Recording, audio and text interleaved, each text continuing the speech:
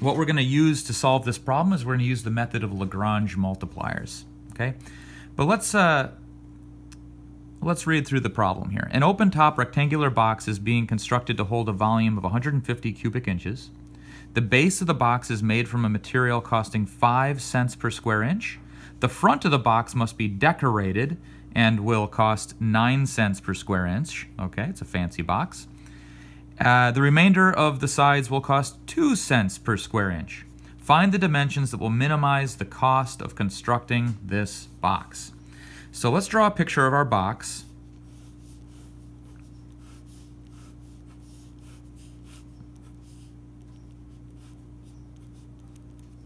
Okay, let's just make sure I did this right.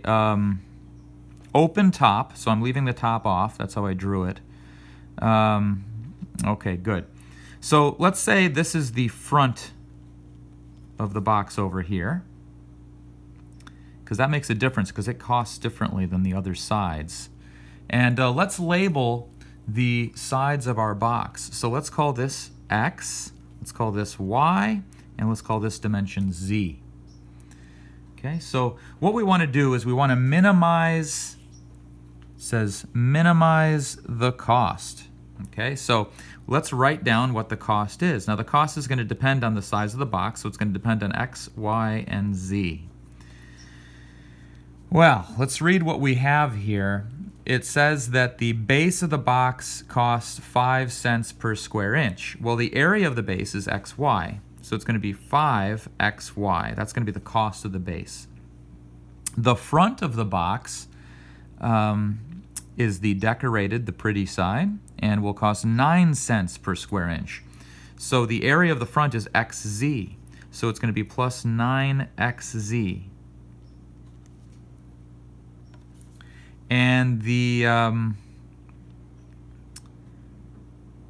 remainder of the sides will cost 2 cents per square inch. Okay, well, these two sides over here have area Y times Z. So that there's two of them, so that's 2YZ. And I'm multiplying that by 2 cents per square inch. So it's 2 times 2YZ. And then we have the back of the box, also costs 2 cents per square inch, and it has dimensions XZ. So it's going to be 2XZ.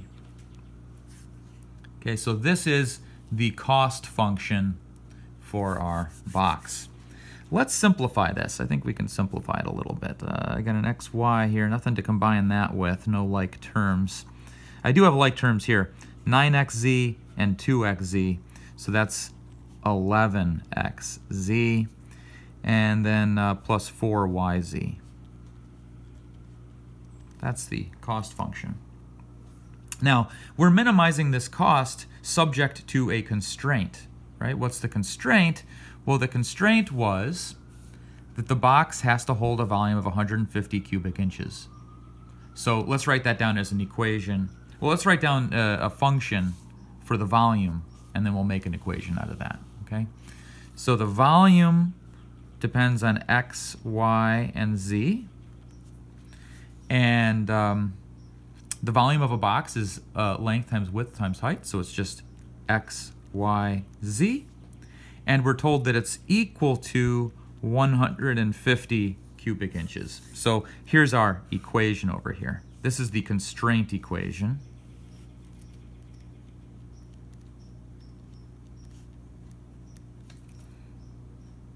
So we're minimizing this. We're minimizing C subject to the constraint given by this equation over here. And whenever you're doing this, this means that you can use Lagrange multipliers to solve the problem. And so the method of Lagrange multipliers, excuse me, I'm running into some things on my desk here.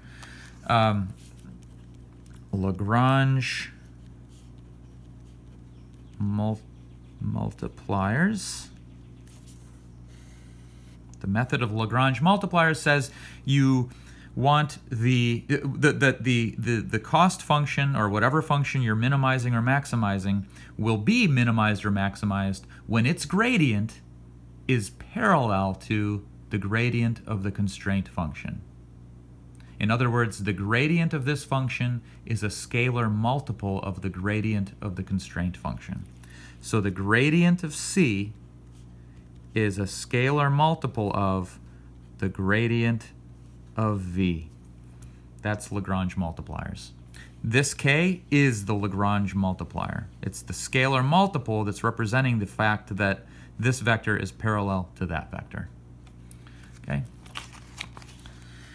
So let's write this down. Well, we have to compute the gradient of C.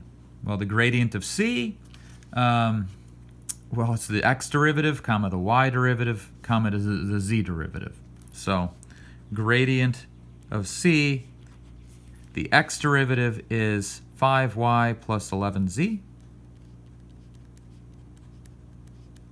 The y derivative is 5x plus 4z.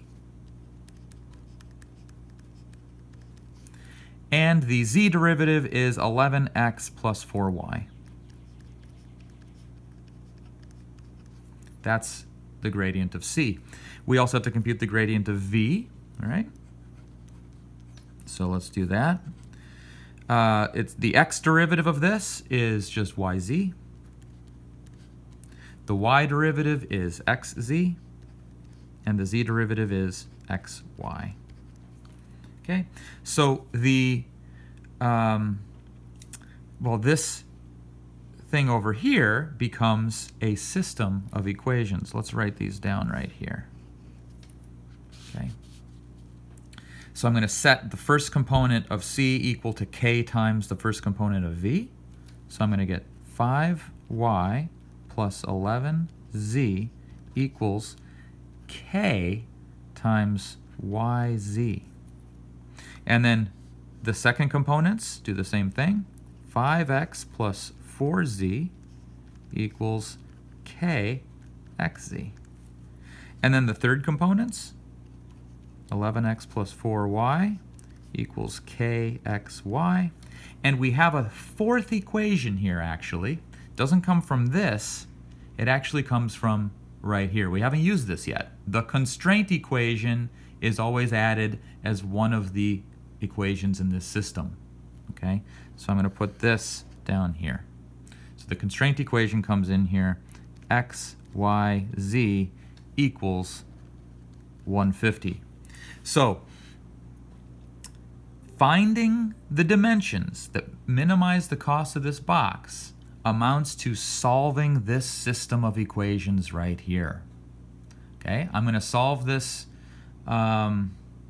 either in a separate video, or maybe I'll just post I think a solution of how to solve that just worked out on a sheet or something like that.